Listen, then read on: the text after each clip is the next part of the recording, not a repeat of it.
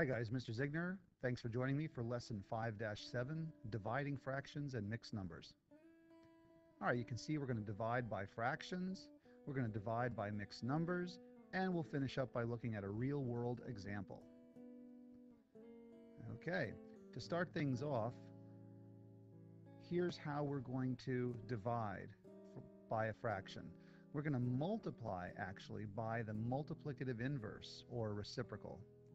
So in the case of 7/8, this problem right here, divided by 3/4, we're going to turn that into 7/8 times 4/3. Do you see what changed? Well, it wasn't the first fraction. The first fraction, the first number stays the same. That stays at 7/8. Division, however, becomes multiplication, and 3/4 becomes 4/3. That's where up here it says multiply by the multiplicative inverse. So we're multiplying by the multiplicative inverse of 3/4. All right, let's continue. So our first problem is 6/7 divided by 2/5. All righty. Well, we're going to keep that first fraction the same. The division sign becomes multiplying, and the 2/5 becomes 5/2. A lot of people call this keep, change, flip. Looks a little bit like the letters for Kentucky Fried Chicken, KFC, but it's KCF. So keep, change, flip, KCF. We keep that first fraction, we change the sign to multiplication, and we flip that second fraction. Flipping it, of course, is actually called the multiplicative inverse or reciprocal, but of course it's easier to say flip than multiplicative inverse, so I'm okay with that. All right, let's go ahead and solve this. One thing I'm noticing, however, is diagonally 6 and 2, we can divide both of those numbers by 2. 6 divided by 2 is 3, 2 divided by 2 is 1, and that just makes easier numbers for us to multiply. 3 times 5 is 15, 7 times 1 is 7. Problem is that answer isn't over here as a choice, so we need to turn this back into a mixed number. Well, that means I have to do 15 divided by 7. 15/7 means 15 divided by 7. All right, well, 7 goes into 15 2 times. That's 14. Now we subtract and get 1. So our remainder is 1.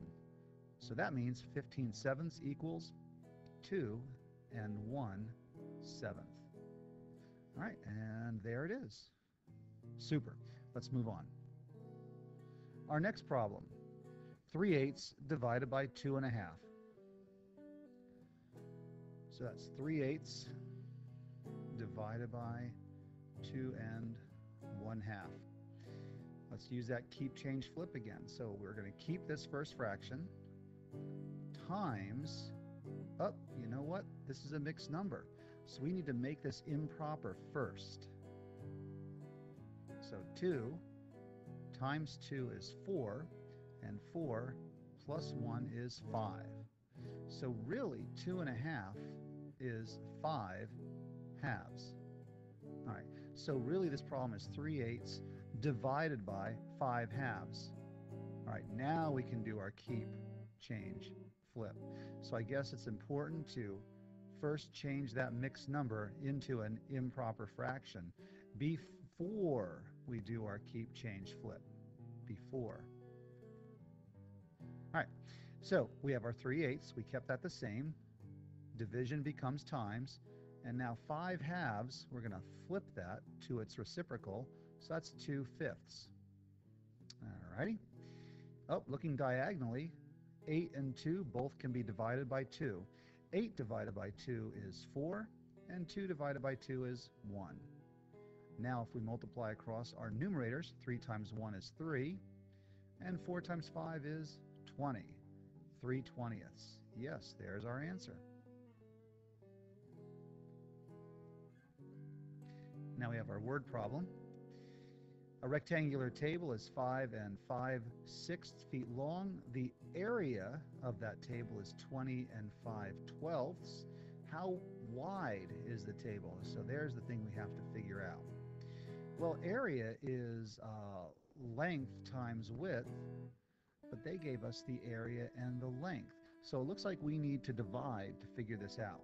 So instead of length times width equals area, we're going to do area divided by length to get our width. All right, here we go.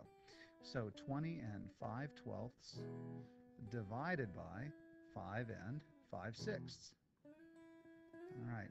As I said in the previous slide, it looks like we need to turn these into mixed numbers before we work with them. So let's see, 20 times 12, well, that's the same thing as 2 times 12 plus an extra 0, so that's 240.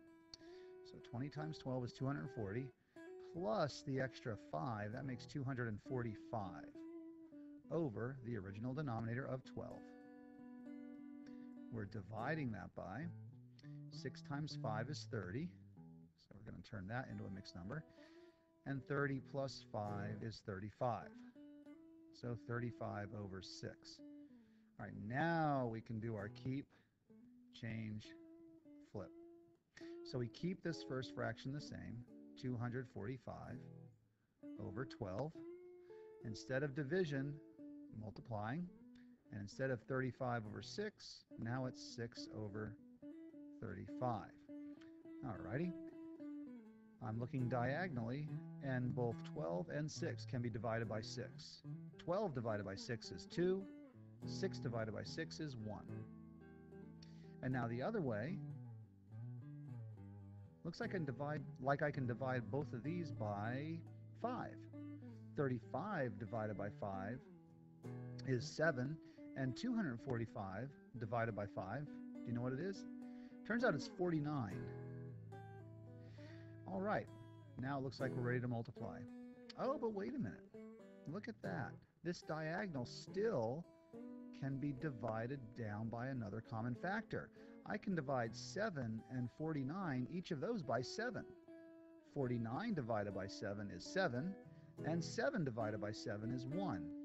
All right, now we have even easier numbers to multiply. So let's see here. We have 7 times 1 is 7 on top, and 2 times 1 on the bottom is 2. So we have 7 halves.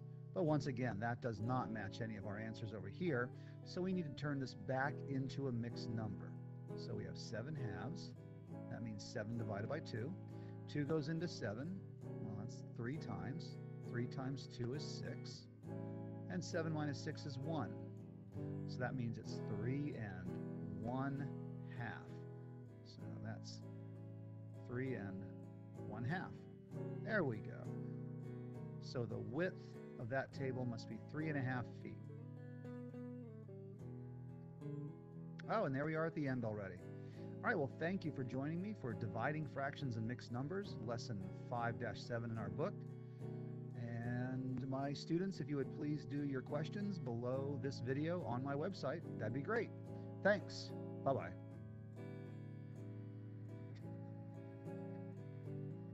Thanks for joining me as we work our way through the 7th grade Math Connects textbook. Feel free to email me with any questions. My website is www.mattzigner.com. On my site, you'll find links to my math blog, some of my favorite educational sites, and lots of helpful information for students, parents, and teachers. See you next time.